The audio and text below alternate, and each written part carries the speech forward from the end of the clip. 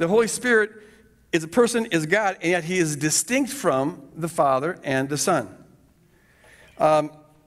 Which raises this whole issue of the Trinity. But you can see this, that he's part of the triune God. Sometimes he's listed right alongside the Father and Son. So when Jesus sends out his disciples just before he ascends, he says, go forth and baptize, make disciples of all nations, baptizing them in the name of the Father, Son, and the Holy Spirit. And the parallel there, see, it'd be weird to say the Father, Son, and their influence, or the Father, Son, and their electricity, or something. No, they're all personal agents, and yet they're distinct from one another. They talk to one another. They interact with one another.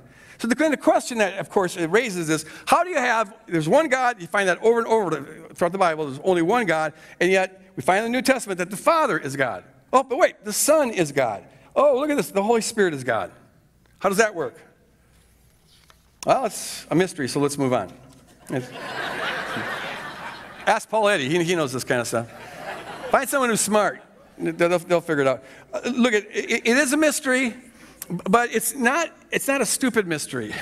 And sometimes Christians, in the name of defending the triune God, make it into a stupid mystery. In the name of defending it, they make it untenable. So a pastor that I was assistant to a number of years ago, he went down and preached this message. He says, well, the Trinity is actually, what's mysterious is that we don't understand the mathematics of heaven. On our realm, 1 + 1 is 2, but in heaven, 1 + 1 + 1 is 1. And I thought, who needs a mystery when that's the explanation? It's like, there's a difference between a mystery and a contradiction. The very definition, I don't want to get into any further. But look at, here's an analogy that kind of works. And all analogies are like something and not like in other respects. So this is like the Trinity, but unlike in other respects. But think for a moment. Are you thinking? Then who's talking and who's listening? Do you ever realize you got a voice in your head? And someone's speaking and someone's listening. In fact, but yet you're one brain, I hope, one brain. And I hope it's just one voice that you're listening to. It's too crowded up there. Get him out. Get him out. There's help for you if that's your issue, but this isn't the context. So, in fact, not only is there a voice and a voice listening, but there's a relationship between the two. Like sometimes, does it ever happen to you where you're thinking and you hate the thought? I wish that thought would go away, or wish that wasn't my image. And you really just don't like it. Other times you might love that thought.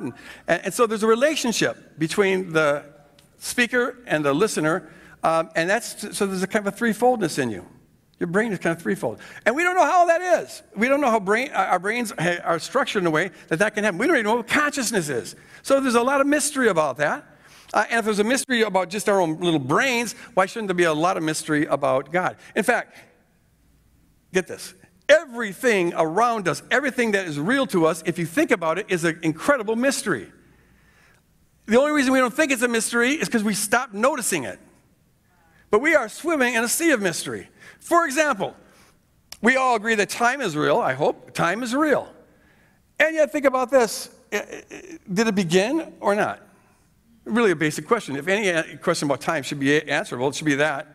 But try to conceive of there being a first moment without a previous moment. Impossible.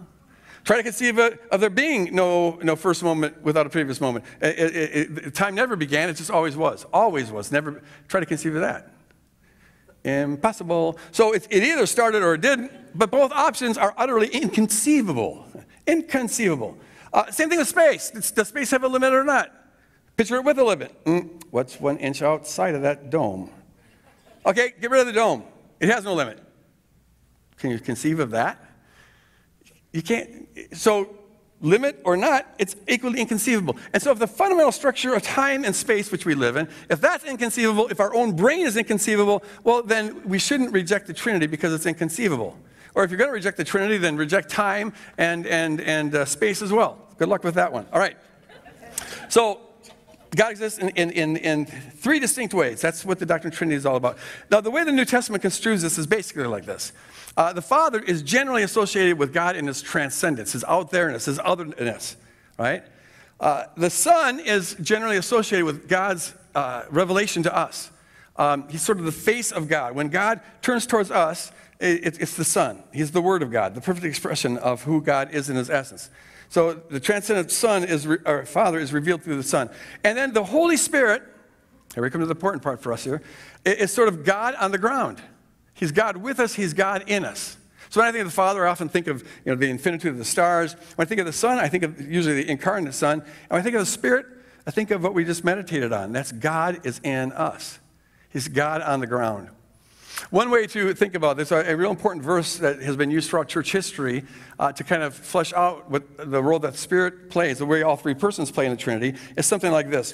In Ephesians 2, we read, Paul says that, for through him, Jesus, the Son, through the incarnate Son, we both, and here he's referring to both Jews and Gentiles, which includes all humanity. So we could say we all have access to the Father by one Spirit. We have the incarnate Son, because of the incarnate Son, we have access to the transcendent Father through the immanent Son.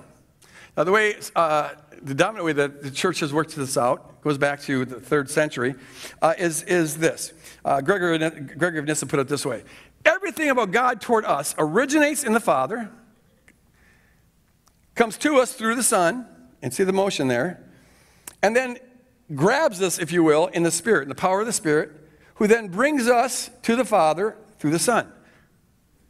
And you might note that that's a symbol of infinity. Because this is who God is within himself, but then in his relationship with us, who he is within himself gets unfolded. And so we're caught up in the dance of the triune God. The Father, through the Son, picture salvation like this. The Father reaches down to us through the Son, who reveals him, grabs us in the power of the Spirit, and then through the power of the Spirit brings us back through the Son to be reconciled to the Father. And in doing this, he's being exactly the kind of God he is within himself, so we are being enveloped into the dance of the triune God.